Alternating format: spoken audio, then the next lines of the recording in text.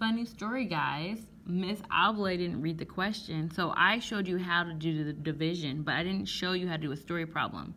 So number 5 actually says, write a part of division story problem for this problem. So this equation. So to think about how to write this equation, I'm just going to make up a story, and I'm just going to choose a unit, and I'm going to be really random. I'm going to go ahead and choose a unit of miles.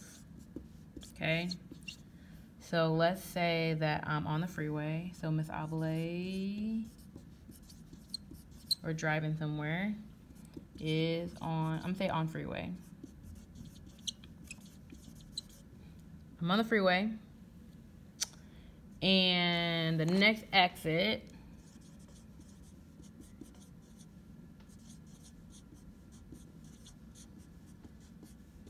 is 5/12 of a mile away. 5/12 miles away. I'm going to say 5/12 miles away. So let's say there's a lot of traffic and we're going really slow. And let's say that because we're going so slow, so there is traffic,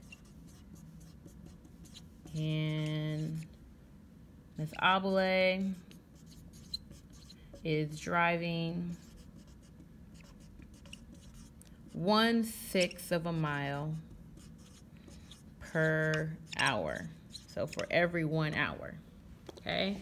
So I'm going really slow, and what your job is to figure out is how long it's going to take me to exit the freeway.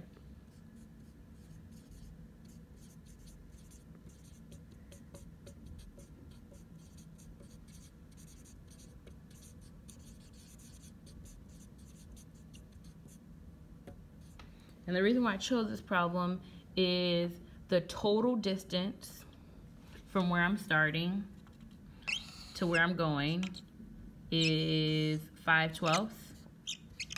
And you're trying to figure out essentially how many 1/6 fit into 5/12. And since 1/6 is for every hour, your answer is going to be in hours. Okay, so here is how to write a story problem. Choose a unit. I chose miles. Then you're going to take that amount of miles and you're going to be splitting it by our divisor.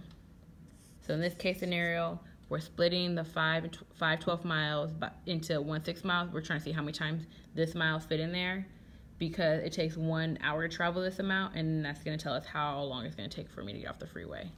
So I know that's kind of hard to see. Miss Oblate is on the freeway, and the next exit is 5/12 miles away. There is traffic, and Miss Oblate is driving 1/6 mile per hour. How long will it take Miss Oblate to exit? All right, good luck. Bye.